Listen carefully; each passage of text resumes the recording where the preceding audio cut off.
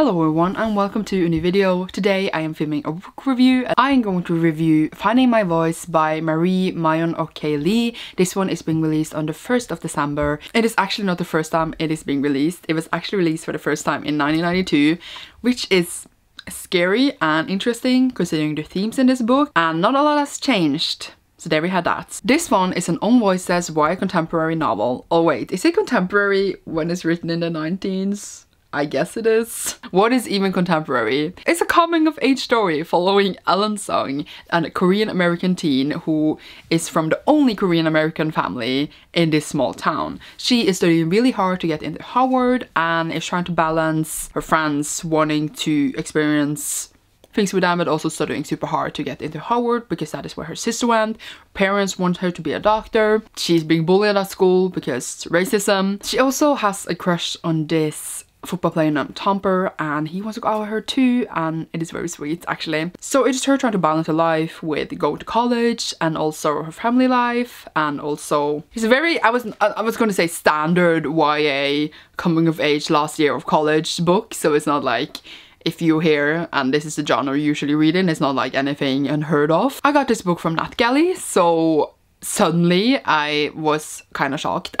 I didn't think I was gonna get anything from there because that page hates me. It was on 192 pages long. I read it in one sitting. What to tell you is that it is very fascinating to see that this book written 30 years ago, and I know that 30 years ago is not that long ago, but it's just interesting to see how little has changed, because more recent contemporary I read following the Asian American narrative or the Asian narrative has the same kind of issues, the same racial issues, the same themes in the book, and it's very interesting to see that nothing really has changed from that time. I'm not saying that 30 years ago is like ages ago, but it's still quite a few years ago. Like, I wasn't born then, and I experienced exactly same things that the main character did here. Exactly same things that they call the main character, people called me when I was in school.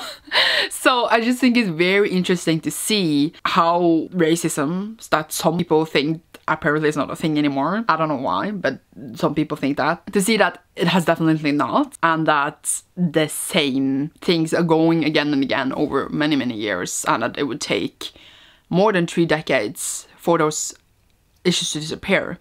And yeah, this book, as I said, is written for a long time ago, but at the time when it came out, I don't think people were ready for it, because now it's coming a lot of books like this, a lot of Asian narratives, especially for young teens, much more than it was before. And I'm so happy because I'm reading a lot of them and it is making my heart happy, just so you know. And other narratives, of course, just focusing on the Asian narrative right now because that's the theme of the book. It's just so interesting, as I said, to compare that the experience hasn't changed, and that kind of sucks. It is an interesting look. I'm not saying, as again, some people would tell me like, hello, 30 years is not a long time, what do you expect? I didn't expect anything. I just think that reading this book is that it could have been written this year, and that is very interesting. I think that so many things in our society is changing so fast all the time, like technology and mobile phones and the internet and all those things, but there's some things that is just not going away and not changing rapidly. And I'm not saying that it would maybe be not natural at all if it changed rapidly, but I'm saying it is just very interesting to look at it like this. Not that I wasn't aware of before, by the way. Now it seems like I am very naive.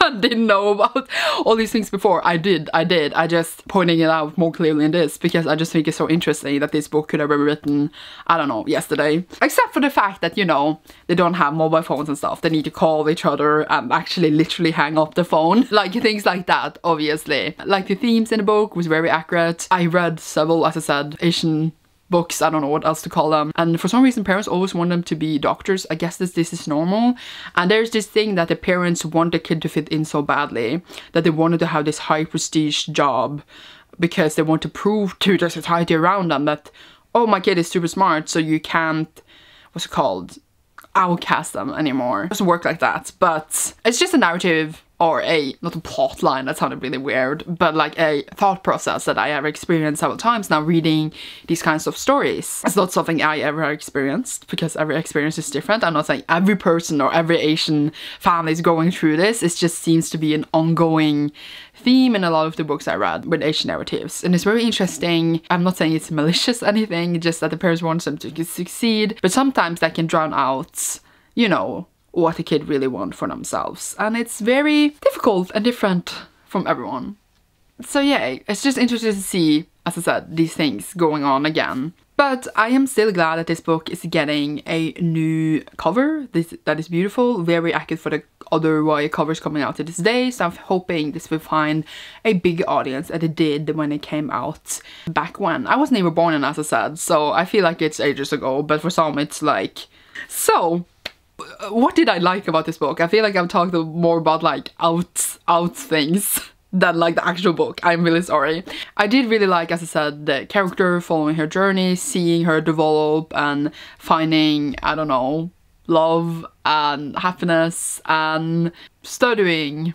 I don't know. I think it's really hard to talk about like the plot in a book like this, because it's very much like an inner journey as well as an outside journey, but like mostly an inner journey. And yeah, I enjoyed it. I liked it. I think my biggest issue with the novel was actually the writing. It felt very much jagged sometimes, like it didn't flow as nicely as I would want it to. It stopped like suddenly, not like in the middle of the sentence, that sounded very dramatic, but it stopped like, and then we had like these shifts to another scene that like very suddenly, and it didn't feel natural sometimes.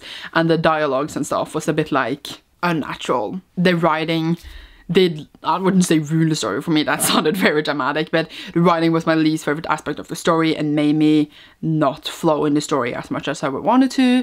But that is a personal preference, because I'm sure other people would like the writing, but like that was my biggest issue with the book. Other than that, it was an enjoyable story. I love soft family moments, and it definitely had that, even though like in the beginning the parents were like distant and far away, but they have these reconciled moments and they were so soft, and I love that more than anything apparently. I feel like there's not much more to say, because it's just a very relevant book today. If you like other YA contemporaries in general, and of course if you like to read about Asian girls, woohoo, or Asian people, not necessarily just girls, then pick this up. I think that it is very relevant.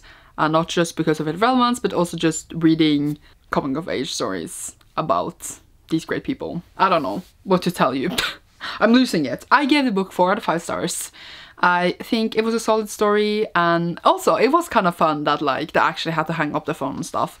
Like, I'm not saying that you didn't notice it was written back when. I'm like how I'm like talking about it like it's ages ago, but whatever, because you did. Like, of course it was relevant to the story, but like also if you switched out certain parts like that, you would not have noticed the difference, I think. At least that's my opinion, at least after my experience in what I've been reading for the last few years.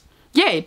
Okay, I'm done here. Pick this book up now when you can, with a beautiful new cover. I really want it physically because it is pretty. I want to support the story. So yay, hope you do too. I don't know what more to tell you. Yay, thank you so much for watching. I hope you enjoyed, and you will see me soon in a new video. Bye bye!